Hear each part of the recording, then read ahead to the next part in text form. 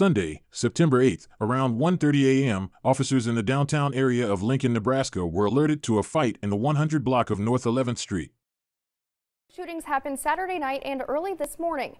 One person is dead and 2 others are injured, but LPD says they don't believe the incidents are related.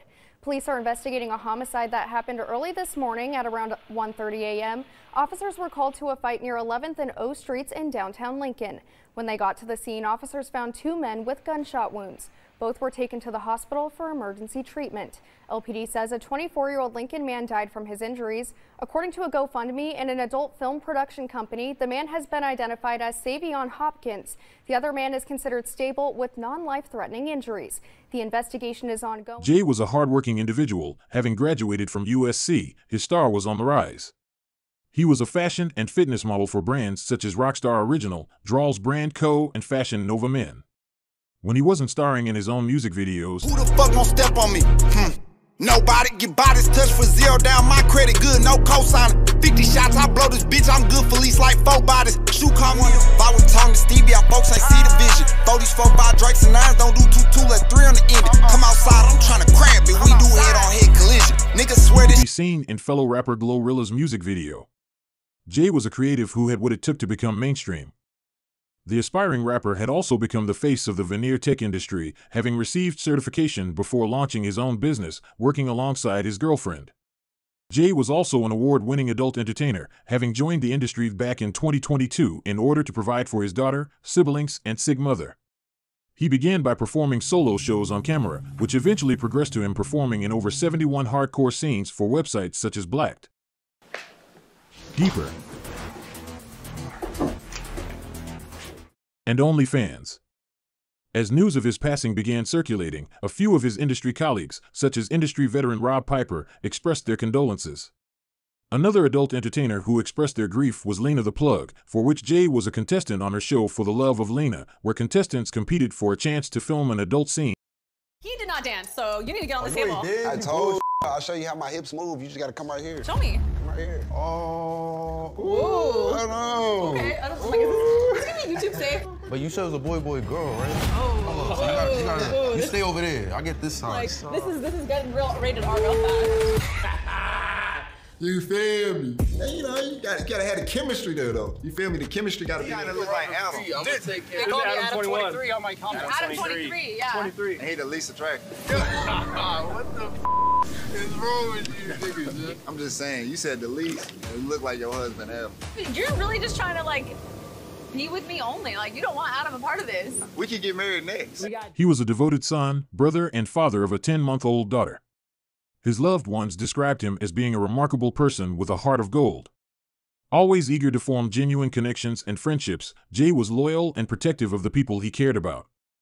Jay had traveled to Lincoln, Nebraska to celebrate a loved one's birthday and take his mother to the Husker football game. This was a weekend that was supposed to be filled with laughter, smiles, and good memories. However, things would take a tragic turn. According to reports, Jay was standing outside of a bar when around 1:30 a.m., a fight broke out nearby. Jay, who was the protector, stepped in to defend his cousin and subdue the situation. Soon multiple gunshots pierced through the commotion, wounding Jay and another male. Gun violence continues to be a significant issue in America, with over 46,000 gun-related deaths reported in 2023. This alarming statistic highlights a crisis impacting communities nationwide, prompting urgent calls for reform and increased safety measures.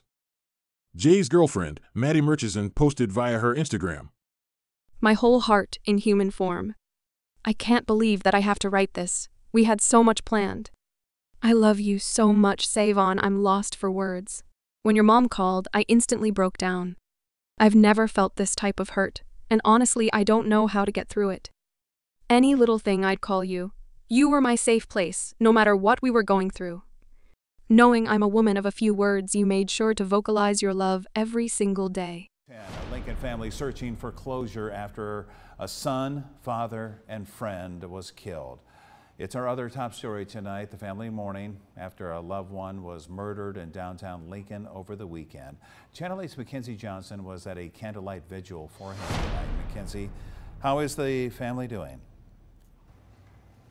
Rod, Saiveon Hopkins' family is heartbroken after his death. Tonight, through the tears and hurt, They're gathering together for strength.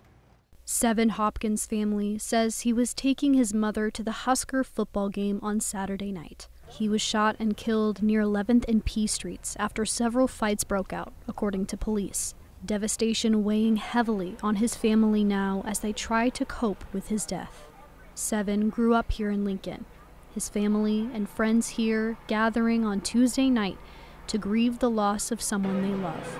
With balloons and a picture, they spoke about how giving and kind he was to everyone. Saiveon's friends tell me he always had a smile on his face, and he also had a strong work ethic. As they lit candles, Saiveon's family honoring the legacy he's leaving behind, including a young daughter. His friends say it's an unbearable pain, and they say a senseless tragedy like this should never have happened.